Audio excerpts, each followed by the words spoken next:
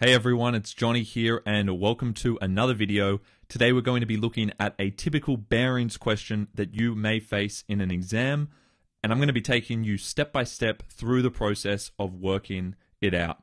But before I do that, please make sure you hit the subscribe button and click the bell as well so you are notified of all of our new releases.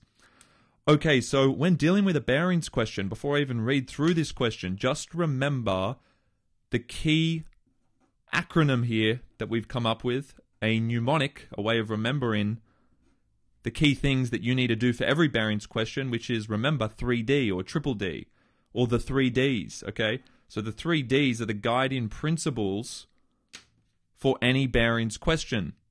The first D means diagram. So remember, when you do any bearings question, you always draw a big diagram showing all of the details, exaggerating the size of the angles so that you don't end up cramming all of the numbers in and getting confused. Okay, and you make sure that when you start drawing the diagram, when you draw the first point, you don't do it in the corner of the page because then you might run out of room in that section.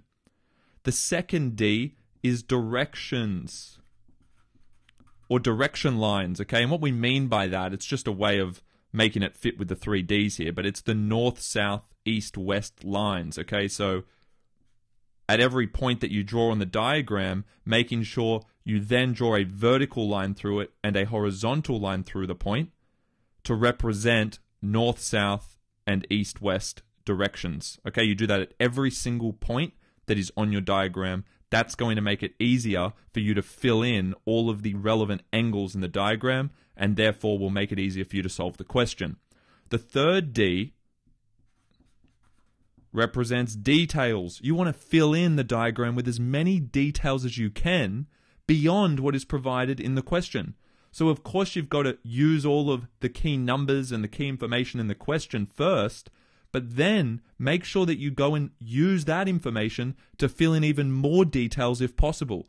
Because the chances are, by filling in the diagram as well as you can, using that information, that is then going to be useful and you can actually use that to get to the answer. Okay, so keep those 3Ds in mind. Let's have a look at this question. Adam travels 10 kilometers from his house. So that's where he starts. So starting point, remember I don't do it up in the corner. Starting point is A. And remember, at any point that I put on my diagram, I'm immediately going to draw my north, south, east, west lines. North, east, south, and west. And remember that north is 0 degrees. If we were to go east, that would be 90 degrees. You don't have to actually draw these in if you understand this. South would be 180 degrees. West would be 270. And if you went all the way around, of course, it would take you back up to 360 degrees back in the north direction. But north, of course, is also 0 degrees. So north is 0 and 360. It's a full revolution. And just remember that when you actually move in the direction that it says to go, so on a bearing of 120, we are going in a clockwise direction from this north line. Okay, so here's our starting point at A. It then says Adam travels 10 kilometers from that point to Blake's house on a bearing of 120 degrees. So don't worry about the 10 kilometers yet. We first of all want to figure out what direction we're going to draw the line in to basically map the direction that he took to go to Blake's house.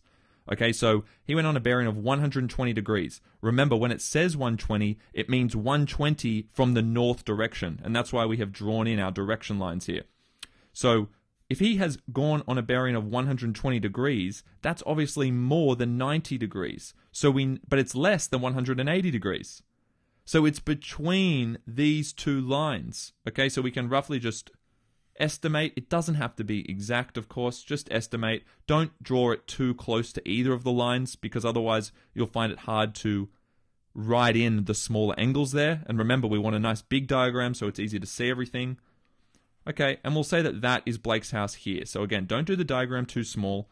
Once we're at this point here, we want to represent this with B for Blake. Always important to just give a letter there so it's easy for you to read your diagram. And remember, as soon as you do a point, draw the north, south, east, west lines, okay? You don't have to even put the north here. That north direction, you don't have to write any of that in. It's just important you do that and understand that they are the north, south, east, west directions. Okay, we also want to fill in clearly here that we have gone 10 kilometers. So I'll put 10 because traveled 10 kilometers. And importantly, we need to use, remember, details now, details every time we read a new sentence.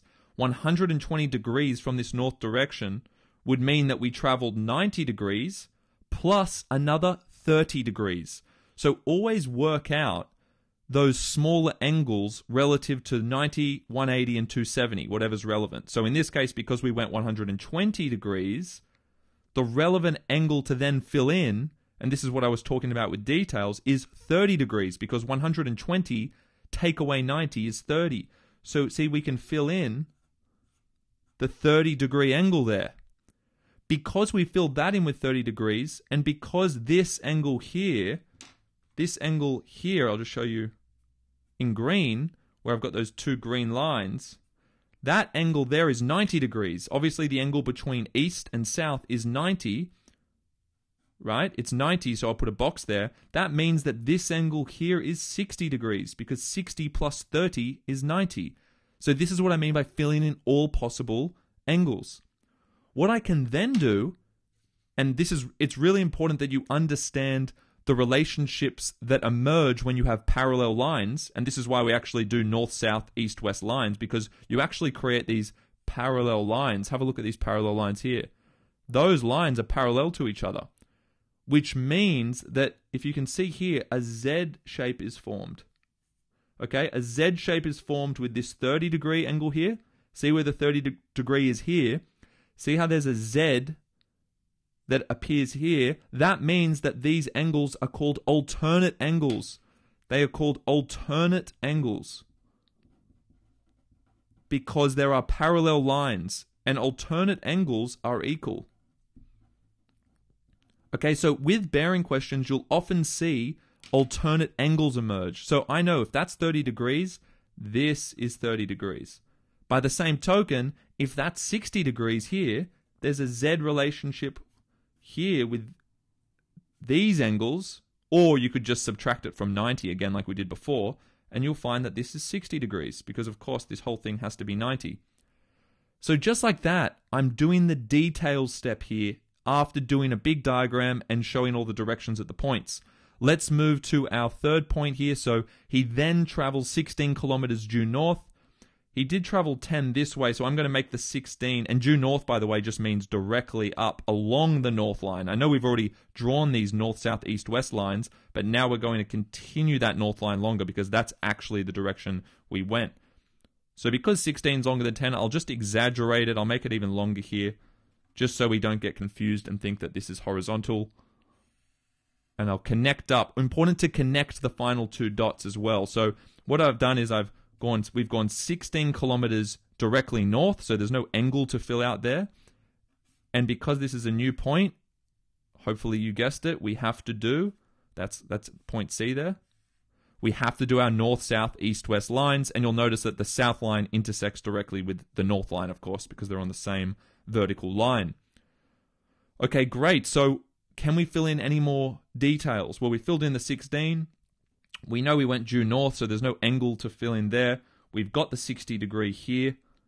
Perfect. The question then becomes, what's the question asking us to find? How far is Adam? Adam's currently at point C, remember, from his house over here. So it's important to label the side you're trying to find. We're trying to find X. Okay, now when you're going to find X, the question then is, well, have a look at the triangle that we have. We have a triangle. You ask yourself, what type of triangle do we have? Is it a right-angled or non-right-angled triangle? And here, I can't see any 90-degree angles within this triangle. Okay, so yes, there's a 90 degree there I wrote to represent the east direction, but that's not to say that this angle here is 90 degrees. Okay, we actually don't know this exact angle. We know that this little part here is 30 degrees, but I don't know this other little part, and we don't need to, okay? If you could find that using the sine rule or cosine rule, but we will have enough information here, as you'll see, to still get the answer without it.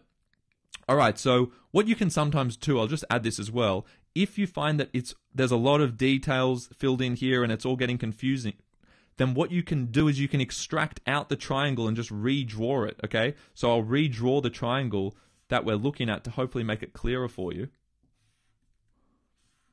So I'm taking out the triangle from in here. This is sometimes useful, and just going to fill in the information I have, because then it might allow you to see it a little bit clearer. So see how the 16 is this line, the 10 is this line, I've drawn that in. We don't know that, and I don't know this full angle, so I'm not going to fill that in. So there's the information I have, and I'm trying to find x. Well, sometimes that can make it a lot easier to see what you need to do. So we have a non-right-angled triangle, so it's not right-angled. So we don't use SOHCAHTOA, and we can't use Pythag. Okay, it's not right-angled. So what we use, the first thing I always consider is the sine rule. Can we use the sine rule? Well, the test for using the sine rule is, can you draw an x with two pairs of angles and sides? So obviously you can see here, the 60 degree matches up with the x, and then I would need either the 10 or the 16 to match up with an opposite angle. I need one of these angles, but I don't know either of those two angles, so I can't use the sine rule. Again, if you had one of these angles, you could draw a line to match it up. It would create an x within the triangle, which means use the sine rule. Because that didn't work, we have a look for the cosine rule. Can we use the cosine rule? And the test for the cosine rule, you actually want to look for the shape V. Okay, so see if you have two sides with an angle in between it. Well, we have 10, have a look at this, and we have 16, and we have the angle in between. So they're the requirements. See how there's a V shape with all the information included around that V and within that V? That means you've got enough information to use the sine rule to help you find the missing side over here. So we're going to use the sine rule. Okay, let's apply the we're going to use the cosine rule. Let's apply the cosine rule here. Remember, the cosine rule is that a missing side, if you're trying to find a side, c squared, it's going to equal the other two sides, the square of the other two sides added together, so a squared plus b squared. Just think of Pythag if you're trying to remember the start of the cosine rule, because it looks exactly the same as the Pythagoras theorem. Okay, so a squared plus b squared minus, this is the extra bit, minus 2ab cos c. And cos c just represents the angle that is opposite the side you're trying to find. So 60 degrees in this case, because it's opposite to x, which we're trying to find. Now we fill in the information. Well, our c, the missing side, is x squared. So x squared equals 10 squared plus 16 squared minus 2 times 10 times 16. Now, because there's a minus and then there's all of these timeses, I'm just going to put it in a bracket. It can make it easier. Try and do that in your calculator as well. 2 times 16 times 10 times cos of 60 degrees. Okay, great. If we put all of that into our calculator, let me just see here, then we're going to end up with 356 for these two parts, minus, and then the inside of that bracket would be 160. So then we're going to get 196. Now 196 is not the final answer, is it? Because that has only given us x squared. I want to find x. We don't currently know the length. We just know what the length squared is. So how do you get rid of the squared? Well, the opposite of squared is square root. So that would cancel that out. And what you do to one side, you have to do to the other side. So the square root of 196 is going to be our answer. So we're going to get x is equal to 14, which is a nice answer. And we'll make sure we'll put in the kilometers, put it in terms of the question. There is your final answer. That is how you answer, step by step, a bearings question of this kind. Hope you enjoyed the video. If you did, please like, make sure you hit the subscribe button, and I will see you in the next video.